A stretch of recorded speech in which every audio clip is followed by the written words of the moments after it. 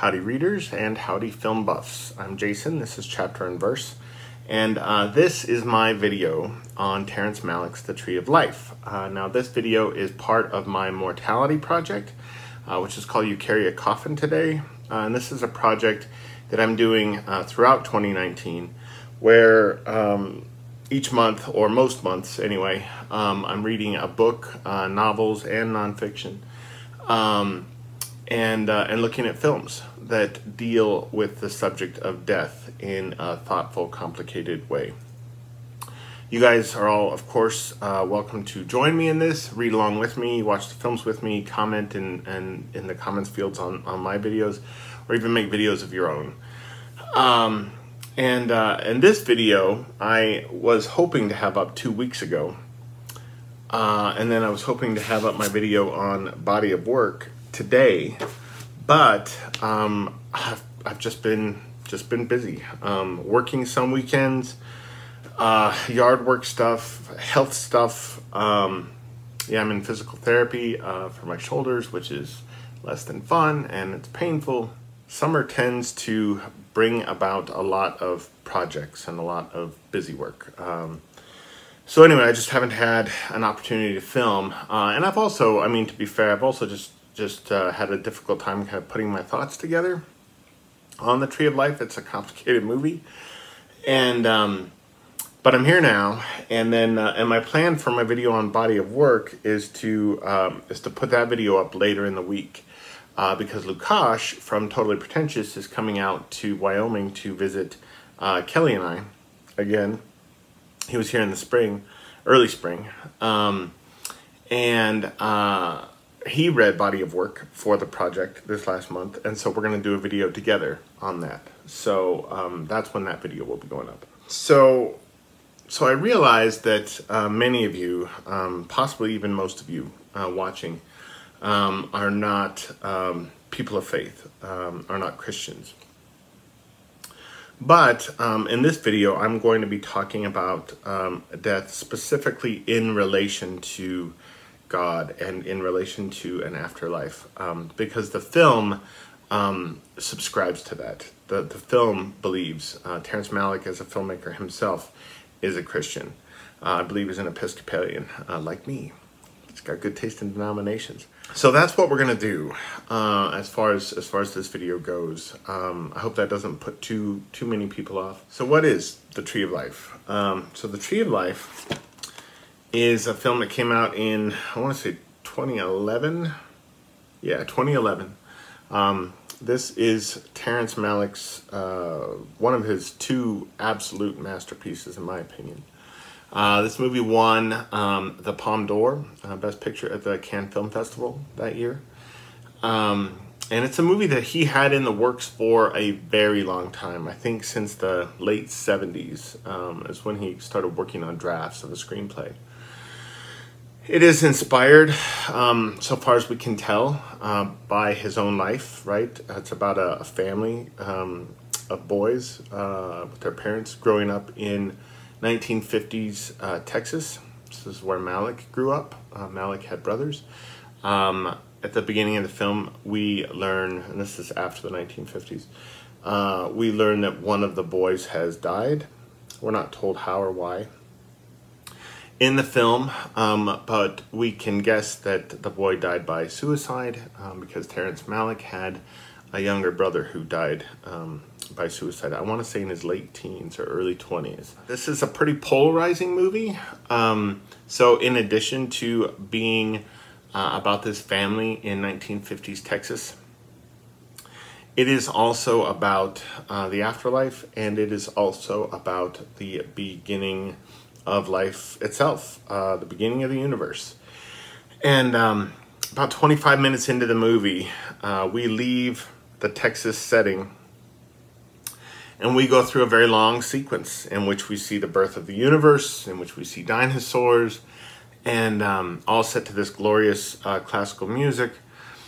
And when Kelly and I saw this in the theater, I had been waiting years to see it. It had been in post-production for a couple of years, maybe 3 years, actually. And the theater was pretty packed. It was part of a film series. And when the dinosaur stuff hit, people around us just started getting really antsy and, you know, talking aloud about how should they leave, etc., etc. And Kelly's thinking the whole time, like, you people better shut your mouths. My husband has been waiting years to see this film. You are not going to ruin his experience of it because you yourselves are dissatisfied or having trouble understanding what the director is doing. And what the director is doing, what Malick is doing, in my opinion, by including that kind of centerpiece depicting the beginnings of the universe with, or alongside, I should say, the story of this rural Texas family in the 1950s, is that he is reminding us that this existence, okay, is worthy of exalting.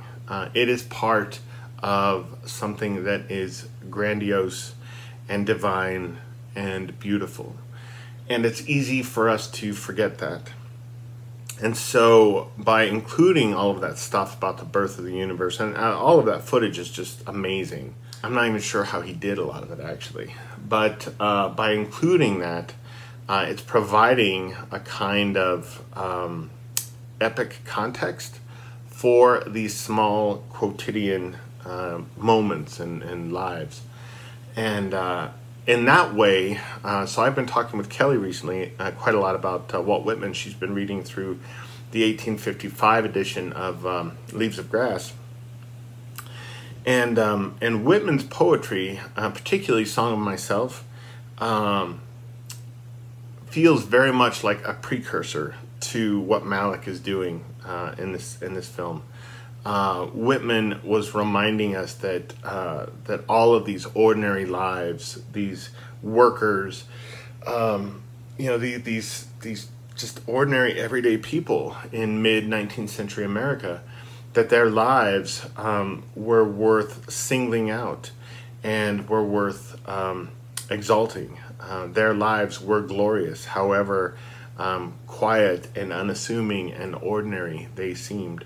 And that's very much what Terrence Malick is doing as well with the Tree of Life. So during the creation sequence, okay, at the beginning of the creation sequence, after we've already learned that the boy has died, that the younger brother has died, we hear the main character in narration, I think it's the main character, I can't remember, in narration say, "Lord, where were you?" Okay, which is accusatory. It is implying that God was somehow absent from this boy's side during his suicide, that God was somehow disinterested. And later in the film, there's a boy who's not central to the movie at all, but a boy who dies at a swimming pool, who drowns. And again, we hear in narration and voiceover, "Where were you? You let a boy die." Again, accusatory. You let a boy die. Where were you? Right? Why were you absent? And what that presumes is that God is only present in moments of joy or in moments of ease, right? That his presence is correlative with life, with good things happening. And that's not necessarily the case. So these moments in the film really reminded me a lot of Shusaku Endo's novel Silence. Martin Scorsese made a really tremendous film of this as well. And what this novel is about, it is set in 17th century Japan, and it is about the persecution of Western Jesuit priests who are in Japan aiding the kind of hidden Christian communities there among villages. And so these villagers are persecuted, are tortured, are executed, they're crucified. The Jesuit priests are imprisoned, tortured, etc., etc. And through it all, right, the silence of the title, the Jesuit priests are wondering about God's silence, right? Constantly, the Jesuits are asking God, why weren't you with me? Why weren't you with us? And at the very end of the book, the main character is in conversation with the Lord, and he tells God, he says, "I resented your silence," and God says, "I was not silent. I suffered beside you." And what is so powerful about that is that instead of saying, like the main character does in voiceover in The Tree of Life, "Lord, where were you? Where were you? You let a boy die." Instead of asking these questions, why weren't you with us? We should be asking, were you with us? And the answer to that is yes. That God is there, even in those most horrifying moments, even in those moments when we can't feel his presence, even in those moments when we're despairing and we feel completely alone and completely bereft. And he's there. And that's one of the really lovely things, I think, about the ending of Silence. It was so powerful. But also in The Tree of Life is figuring out the truth of that, is listening for God's response to those accusatory questions that we pose. Where were you? In the end of the film, we see this long sequence meant to be a kind of image of the afterlife, right? On a beach, we see characters with people from their past, right, who are still young, walking this beach. And these kind of angelic beings as well. And the mother, who has been suffering so much from the death of her son, finally gives him up to God. It's this beautiful moment near the end where she's being buffeted about by these angelic hands and in this light. And she says in voiceover, "I give him to you." And what that makes me wonder, what I'm curious about, is what does it mean to give the people that we've lost to God? Because I know that when people die, oftentimes the natural knee-jerk response is to resent God, right? To be angry at God and at play in the fields of the Lord. I can't remember how it works in the novel, but in the film, at least, Aidan Quinn's character loses his boy to a fever, and John Lithgow's character is just trying to essentially say that you know, it was God's will, and you know, it was God wanted the boy, and he can take the boy, etc., etc. And Aidan Quinn, his character just explodes, and it's one of the great scenes I've ever seen in a movie, one of the greatest bits of acting. And he says, "If God took my son, he is not welcome. He is not welcome to my son." And what that does is, I think it just it festers inside of us, and it becomes a kind of snarled knot that we carry around within us. And I wonder to what extent it allows us to heal if we can understand, A, that God did not take the son, God did not take the child or our loved one away. God did not will it. And if we can understand that instead that God was alongside, walking hand in hand with the loved one in their final moments, through their despair, etc., etc. If we can understand that, and if we can understand that it's up to us to give over that loved one after the loved one has passed away, what does it do to our own healing if we can let go of the resentment, and if we can entrust our loved one's soul to the Lord? I think it can do a great deal, obviously. I mean, I have people in my family who, to this day, have for decades carried around rage toward God for the deaths of their loved ones. And I've seen how it does them no good at all. None at all. Because their perception of God's relationship to the death of their loved one, it's off. And they have never had any kind of guidance in understanding what's actually going on there. You know, that it wasn't that God allowed something to happen or wanted something to happen or willed it or took the person from them. That's not it at all. But they've never understood that, and they've carried this this rage around inside them for decades, and I've seen what it has done to them. It's understandable. I get it. I completely understand that impulse, but it's important for us to permit ourselves to consider more nuance, I think, in what happened with the death of a loved one, and what might be happening with an afterlife. And I think that, I don't know, I think the movie is just a lovely, honest portrait of family and of connection between people, and also how people damage each other, forgive each other, fail to forgive each other. And I think it's hopeful on the subject of individuals and families healing in the wake of death of a loved one, in the turbulence of that.